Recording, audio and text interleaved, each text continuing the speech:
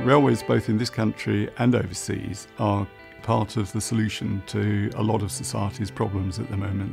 There's growing population, many cities are growing, and putting railways in place, investing in them, increasing their capacity is part of the solution for increasing their mobility. Railways are being developed currently all around the world. I travel a lot, and it doesn't matter where I go, people are building railways. The advent of high-speed rail is coming. In this country, obviously, we've got HS2, but we're also talking about HS3 and onwards.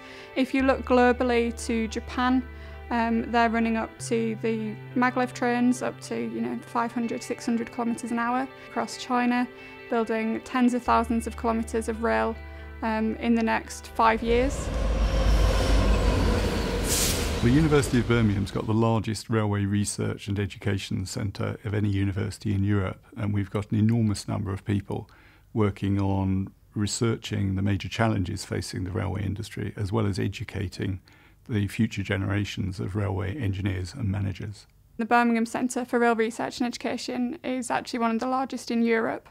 We've got 130 academics, staff, PhD students that are going to be coming into the industry and helping to address the skills gap that we've got and to work on the big projects that are coming in. We've got people looking at the relationship between safety and performance, which are two of the very significant, important outputs for railways. We've got people looking at the economics of platform doors, which are increasingly important on metro systems. We've got people looking at the sustainability of high-speed railways. My research is about thinking about how we can get better use of the railway networks as they are at the moment. So getting more value out of them, more capacity use within the systems that we have, and just trying to keep them running and functioning to a better degree. My research is on energy efficiency in railways, and what I'm looking at is solutions that are available, things that we can do now, and deciding which type of railway they should be applied to. The research I lead in the Birmingham Centre for Railway Research and Education focuses on developing new technology that will help improve railways into the future, both in terms of the punctuality of railways, but also just making sure that they're more cost effective and we have future technology embedded in all our systems. So the Digital Railway is a programme coming forward up to 2020, 2050, and it's really about two things. It's about the trains talking to other trains, so we can increase capacity. If they know where the train ahead is, then they can run close together.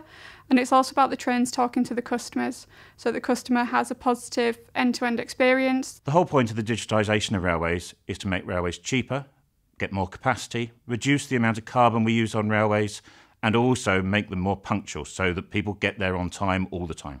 In the UK, we're having a large growth area at the moment with things like HS2, bringing in, linking different parts of the country together. It's a more integrated and more closely bonded nation.